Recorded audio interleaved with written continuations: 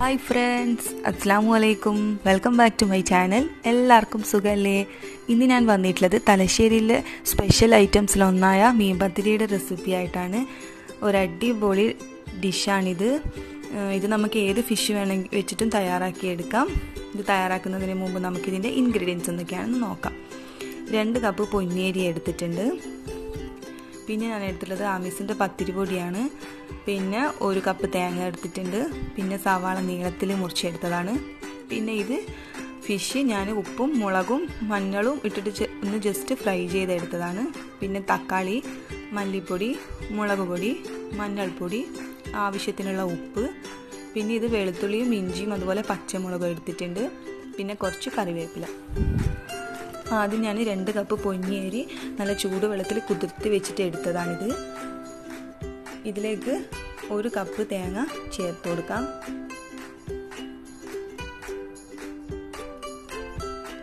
അതുപോലെ 1 table spoon നിറയെ വലിയ ജീരകം കൂടി ചേർത്ത് കൊടുക്കണം. പിന്നെ ഒരു വലിയ സവാള ചെറുതായിട്ട് മുറിച്ചെടുത്തതും കൂടി ചേർത്ത് കൊടുക്കാം. പിന്നെ നമ്മൾ ആവശ്യത്തിനുള്ള ഉപ്പും ചേർത്തിട്ട് നല്ലപോലെ ഒന്ന് കുഴച്ചെടുക്കാം.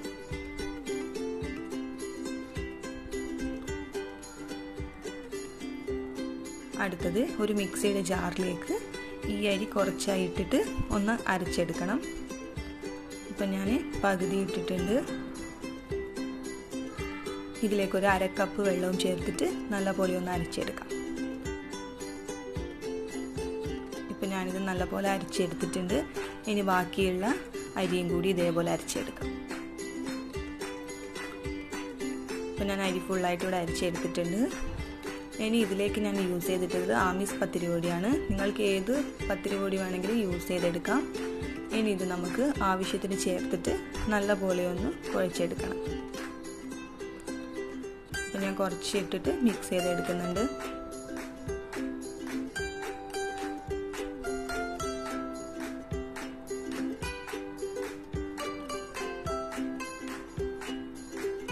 ഇപ്പം ഞാനിത് നല്ലപോലെ കുഴച്ചെടുത്തിട്ടുണ്ട്. ഈ ഒരു പരുവത്തിൽ വേണം നമുക്കിതിൻ്റെ മാവ് കിട്ടാൻ. അടുത്തത് നമുക്ക് മസാല തയ്യാറാക്കാം. അതിനുവേണ്ടി ഞാനൊരു കുക്കർ ചൂടാവാൻ വെച്ചിട്ടുണ്ട്. അതിലേക്ക് 2 ടേബിൾ സ്പൂൺ സൺഫ്ലവർ ഓയിൽ ചേർത്ത് കൊടുക്കാം. ഇനി ഇതിലേക്ക് നീളത്തിൽ അരിഞ്ഞ് വെച്ചിട്ടുള്ള ഒരു വലിയ സവാള ചേർത്ത് കൊടുക്കാം.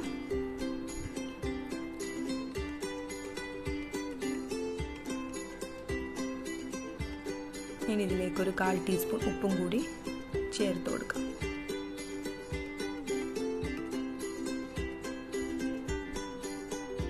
ഇനി ഇതിലേക്ക് ഒരു 1/4 കപ്പ് വെള്ളം ഒഴിച്ചിട്ട് 2 വിസിൽ വരെ നമുക്ക് ഈ ഉള്ളി ഒന്ന് വേവിച്ചെടുക്കണം. അടുത്തതായിട്ട് ഒരു മിക്സിയുടെ ജാറിലേക്ക് 2 മീഡിയം സൈസ് തക്കാളി എടുത്തിട്ടുണ്ട്. അതിലേക്ക് ഒരു 6 ചെറിയ പച്ചമുളക് ചേർത്ത് കൊടുക്കാം. പിന്നെ ഒരു പീസ് ഇഞ്ചി ഇട്ട് കൊടുക്കാം. പിന്നെ കുറച്ച് വെളുത്തുള്ളി കൂടി. ഇത് നല്ലപോലെ പേസ്റ്റായിട്ടൊന്ന് അരച്ചെടുക്കാം. ഇപ്പം ഞാനിത് അരച്ചെടുത്തിട്ടുണ്ട്. ഇനി ഇത് മാറ്റി വെക്കാം. ഇപ്പം നമ്മുടെ ഉള്ളി നല്ലപോലെ വെന്ത് വന്നിട്ടുണ്ട്. ഇനി ഇതിലേക്ക് നമുക്ക് മസാലപ്പൊടികൾ ചേർത്ത് കൊടുക്കണം. ഞാനൊരു 1.25 ടീസ്പൂൺ മല്ലിപ്പൊടി ചേർത്ത് കൊടുത്തിട്ടുണ്ട്.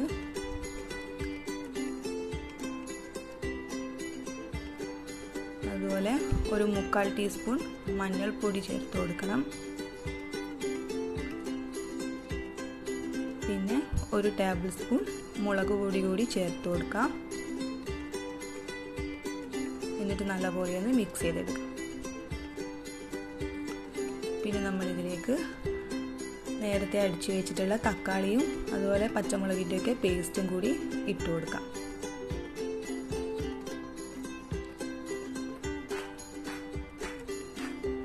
ഇനി നല്ലപോലെ ഒന്ന് മിക്സ് ചെയ്തെടുക്കണം.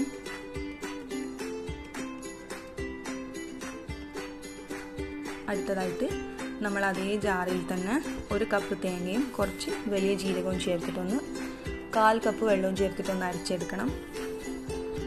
ഇപ്പം ഞാനത് അരച്ചെടുത്തിട്ട് അത് ഈ മസാലയിലേക്കൊന്ന് ചേർത്ത് കൊടുക്കാം. ഇനി നല്ലപോലെ ഒന്ന് മിക്സ് ചെയ്തെടുക്കാം.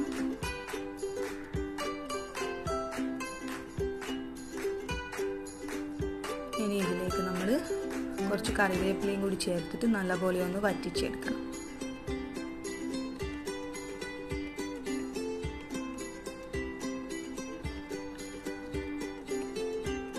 ഇപ്പം നമ്മുടെ മസാല ഇവിടെ റെഡി ആയിട്ടുണ്ട്. ഈ ഒരു പരുവത്തിലാണ് നമുക്ക് മസാല കിട്ടേണ്ടത്. ഇനി നമുക്ക് പത്തിരി റെഡിയാക്കാം. അതിനുവേണ്ടി ഒരു വാഴയില എടുത്തിട്ടുണ്ട്. അതിലേക്ക് കുറച്ച് ഓയിലൊന്ന് തടവി കൊടുക്കാം. അതുപോലെ നമ്മുടെ കയ്യിലും ഓയിലൊന്ന് സ്പ്രെഡ് ചെയ്യണം. ഇനി നേരത്തെ നമ്മൾ തയ്യാറാക്കി വെച്ചിട്ടുള്ള മാവിൽ നിന്നും ഇതുപോലെ ഓരോ ഉരുളകളാക്കി എടുക്കാം. എന്നിട്ട് അത് കൈ വെച്ച് നല്ലപോലെ ഒന്ന് പരത്തിയെടുക്കാം.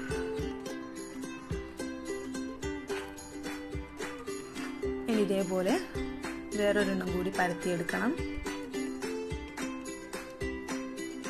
ഇനി നമ്മൾ നേരത്തെ തയ്യാറാക്കി വെച്ചിട്ടുള്ള മസാല കുറച്ചായിട്ട് ഈ പരത്തി വെച്ച മാവിലേക്കൊന്ന് സ്പ്രെഡ് ചെയ്ത് കൊടുക്കാം.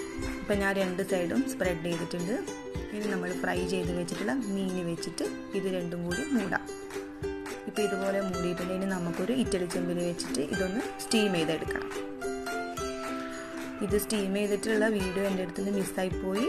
അപ്പോൾ സോറി, ഫോട്ടോസ് മാത്രമേ എനിക്ക് കിട്ടിയുള്ളൂ. അപ്പം നമ്മുടെ ടേസ്റ്റി ആയിട്ടുള്ള മീൻ പത്തിരി ഇവിടെ റെഡി ആയിട്ടുണ്ട്. എല്ലാവരും ഇതൊന്ന് ട്രൈ ചെയ്ത് നോക്കണം. തീർച്ചയായിട്ടും ഇഷ്ടപ്പെടും. എൻ്റെ ഈ ഒരു വീഡിയോ നിങ്ങൾക്ക് ഇഷ്ടമെങ്കിൽ ലൈക്ക് ചെയ്യുക, ഷെയർ ചെയ്യുക, കമൻറ്റ് ചെയ്യുക, സബ്സ്ക്രൈബ് ചെയ്യുക.